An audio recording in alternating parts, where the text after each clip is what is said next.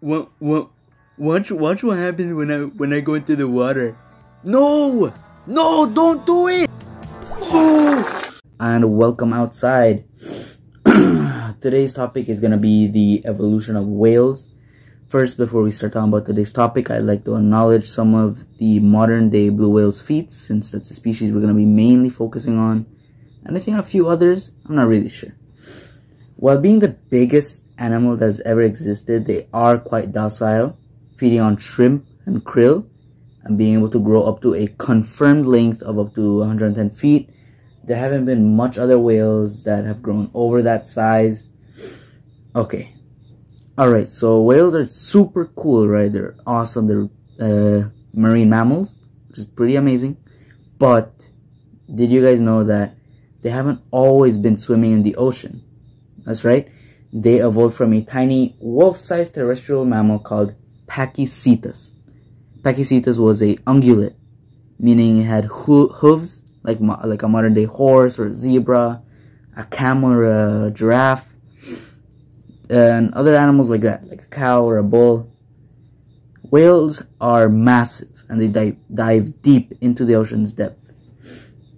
And I mean deep, up to 500 meters under the surface, or 1,640 feet. And they do quite last a while under the water, being able to hold their breath for up to 20 minutes. Yup, they hold their breath. Although being mostly adapted for water, they are still mammals and need to take breaths every once in a while.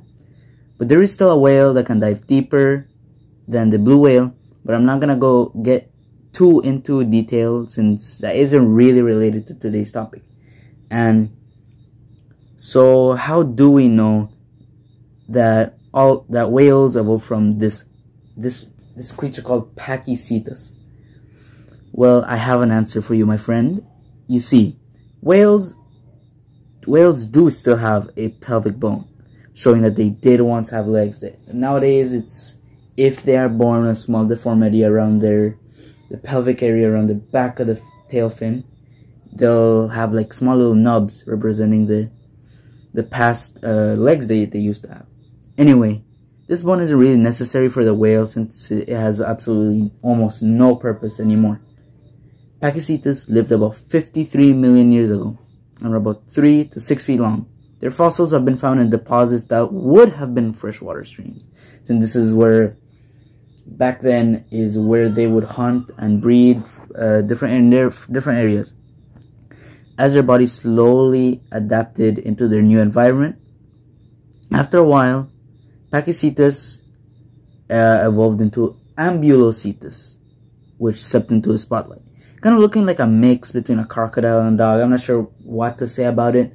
But one thing's for sure is that they already have had heavily adaptations for their environment, living near small streams, sometimes diving even deeper, with webbed feet and a stronger tail fin, which might have even been flattened to help it propel itself. Alright, next up we got the Maiacetus.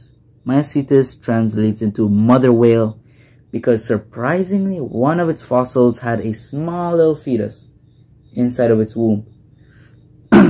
And there was a possibility that it could have been like a little snack the Maiacetus fossil had eaten, but there was no damage to the skull, implying that the fetus was, a fetus. It was developed inside of the mother's womb.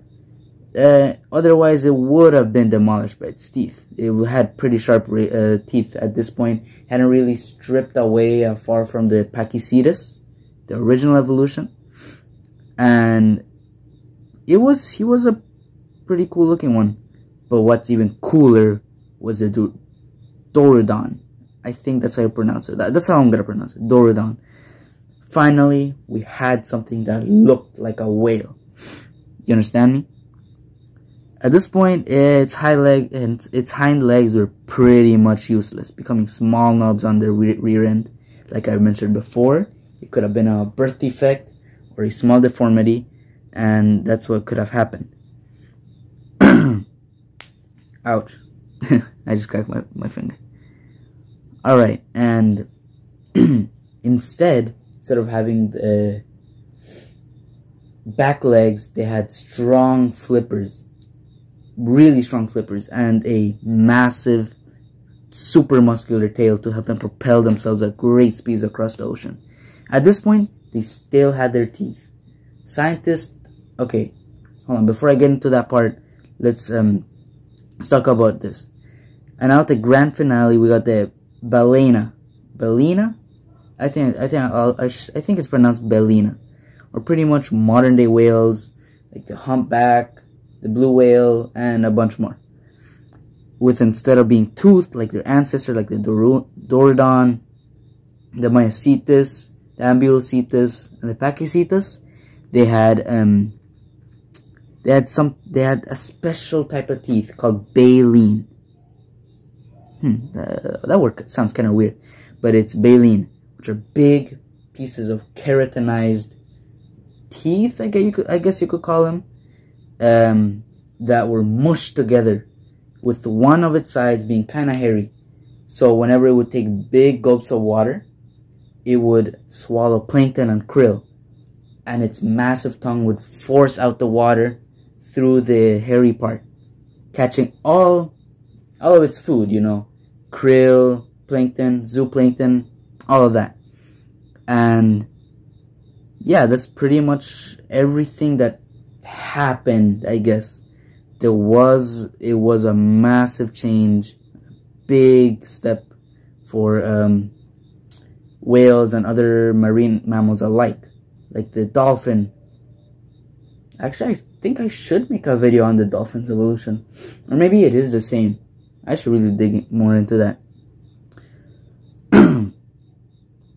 And alright, that's where we're gonna end it for today.